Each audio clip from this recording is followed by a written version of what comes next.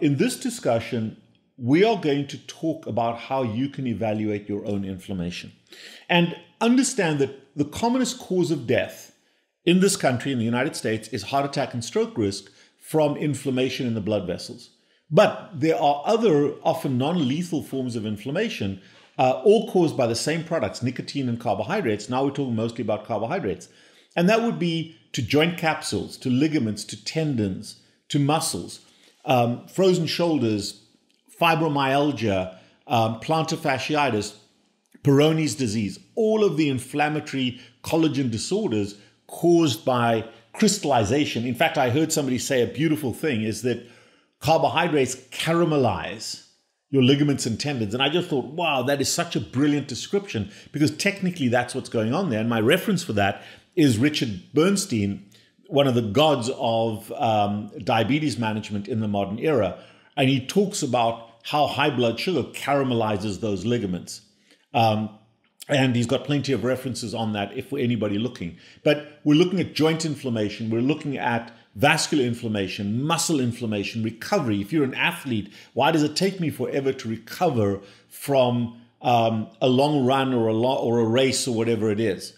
From GI inflammation, all of these inflammatory situations. So this video is going to focus very heavily on how do I, as a metabolic health specialist, as a clinician, as an MD, PhD, if you walk into my office for a consultation, how do we look at this?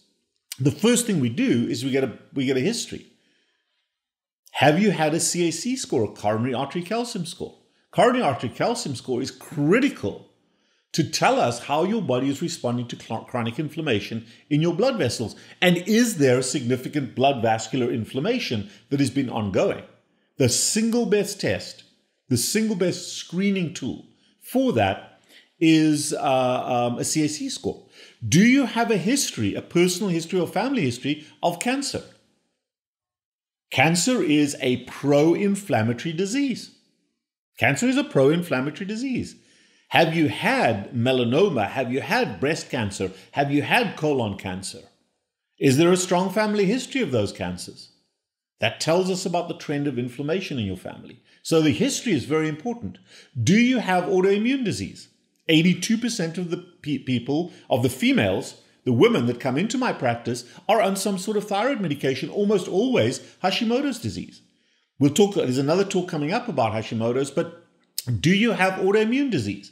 Do you have lupus? Do you have any other forms of autoimmune disease? Those are all very important. Do you have elevated eosinophils?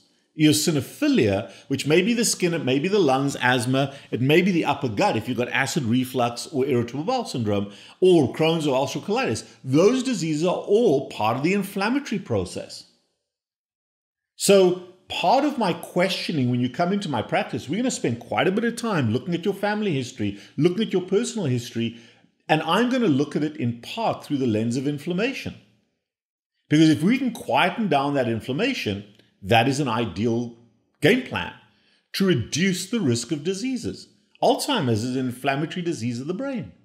All of these are inflammatory processes, but in order to do that, we have to understand them. So what markers do I do? I'll take the history, your family history, your personal history, to get to know you as a unique individual, to understand what your inflammatory risk is. Not all disease is caused by inflammation, but a lot of it is.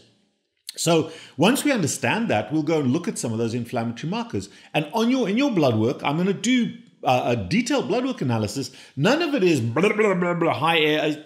I don't do all the bullshit. You can go to a functional medicine doctor and get tests of every yin-yang, ludicrous, because it's non-responsive. So they're going to do all these numbers to throw medications at you. And the next video is going to outline that. I want to know what your current inflammatory risk is as a baseline and to track it. What are we going to look at? We're going to look at your white cell count. We're going to look at the percentages that make up that white cell count. As I said, we're going to look at monocytes, eosinophils, basophils, and we're going to look at the fractional percentage to determine your vascular inflammation and how your body responds on a cellular immune level and a humoral immune level against those. We don't need to measure all of the immunoglobulins and all the complements.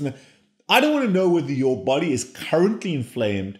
I want to know how your body responds to inflammation.